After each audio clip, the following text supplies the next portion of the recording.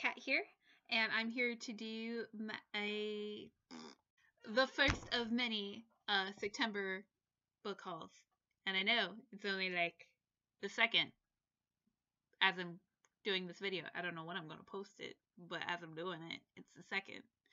And I've already had quite a bit of books to haul, but it's okay, right? It's fine. I don't have a problem. So, one of the first books I got was Terry Goodkind's Wizard's First Rule, and I got this when it was free for like, I want to say like 10 minutes on the Kindle. I don't know what happened, but I saw it was free, and I was like, come here, come here.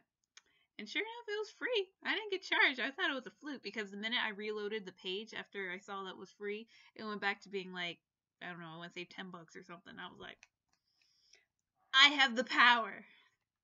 Next one I got was Honor Harrington by David Weber, and this is the second one in the Honor of the Queen series.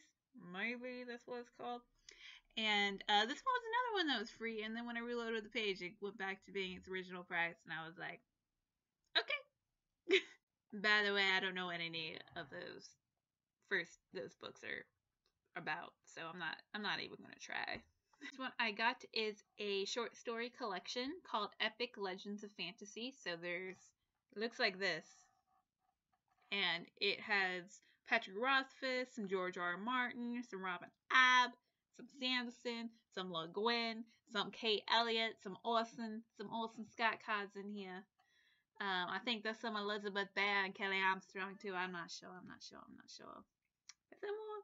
Oh, some Michael Murcock or something. I forgot his name. Melaine Rain, N.K. Jemisin, Carrie Vaughn, Juliet Marere. People like her. I'm not a big fan of her, but you know, whatever. You can be a fan. You could be a fan. But yeah, it looks like really cool, and it has like a compilation of short stories, and plus it's pretty highly rated. So I'm excited. I love fantasy, man. I gotta say, I love it. Love it. Next ones I got is the Poetic Edda, the Prose Edda, which kind of, I'm so weak I can't even lift this with one hand. And then the Sagas of the Icelanders. And all three of those are a whole bunch of short stories kind of thing of the Norse gods. So yeah, I'm excited. I like Odin and Frigga, and all those. And plus, my dad always told me these stories as a kid, like as a bedtime thing. He would be like, or just like, hey, Dad, tell me a story. And he would tell me stories from all three of these books. And so we were talking about it over the phone. Well, not over the phone. We were talking about it. Why did I say over the phone? Anyway. Oh, and he gave me all three of them because he's nice, and I went to read them, and now I can read them before I go to bed instead of hearing his voice, which is actually kind of sad. Why doesn't he read me stuff anymore? And the last Kindle book I got is The Firestone by Tanya Huff, and this is obviously a sword and sorcery. I mean, look at that. Look at him standing on that rock. You can't look at that and not be like, that's a sword and sorcery book if I've ever saw one. Anyway, this follows three people. One is fled a clan because his father was just slain. Of course, everybody's like getting their father getting killed and all that. I love it still, actually. I've never not loved that storyline, which is weird. The second one follows a prince who is very good at everything, but too bad he's a drunk, and he is arrogant, and he's always sleeping with the peoples. And the third is the princess that he's betrothed to, who's actually on her way to him to say, hey, we shouldn't get married, in all seriousness. I don't want to touch you. So, yeah, it seems interesting. It's Tanya Huff, and we all know I love Tanya Huff.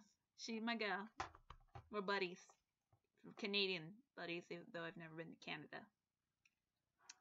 So, onto the actual books I got. The first one being From the Earth to the Moon, All Around the Moon, and it's 2 books in one by, what's his name again? Jules Verne. I was thinking James Verne, and I was like, that's not right. I believe this is the same guy who did Thousand Leagues Under the Sea and everything. Not everything. Not everything wasn't part of the title. Just Thousand Leagues Under the Sea. So, didn't he also do Sleepy Hollow? I don't know. I forgot. But this is his sci-fi book, I think. I don't know. It was free. I saw it at the library. I grabbed it. Whatever. The next one I got is the third book in the War of Souls, a Dragonlance book, and this is Dragons of the Vanished Moon. And I believe this follows kind of the series follows the political side of Dragonlance, and I didn't have the third book, and now I do, so that's exciting.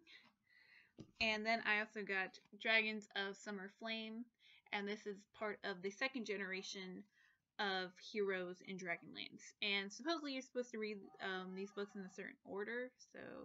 So this is how you're supposed to read them. You're supposed to read it from the Dragonlance Chronicles to the War of the Twins to Dragons of Summer Flame to the Lost Souls trilogy.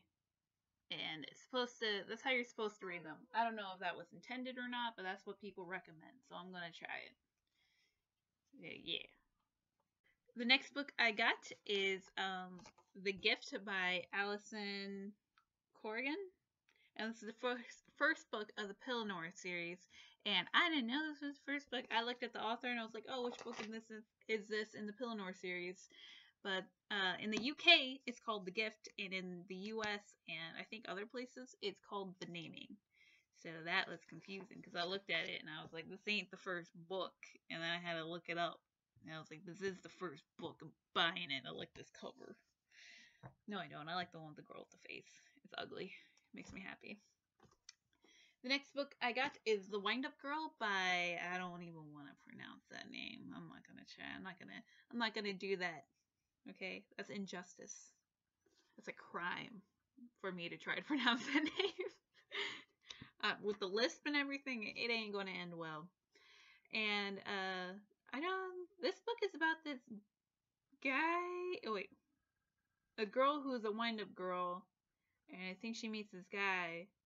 And people are after her. I don't know. It's a Hugo Award winner. I'm trying to read all the Hugo Award winners I can. Not by the end of this year, obviously. But I do want to read all of them. Because, I don't know, they're like one of the most referenced books in sci-fi and fantasy communities. And I never know what people are talking about. So, now I can know. This book won't come off the table. That's not a good sign. The last and final book I got is the Pendragon Chronicles, and this is another compilation of stories about King Arthur, and I love King Arthur retellings. I love them. Beautiful. I especially like it when it's all about Arthur. I know a lot of people like Merlin and everything, but I like Arthur. He's chill. It's pretty hot. Saying, going around slaying stuff. That's kind of cute. I mean, if you look like, to me, other than in the TV show Merlin, I always picture Arthur as Kevin Sorbo back in his Hercules days. But as an actor today, because he was horrible back then. Horrible actor.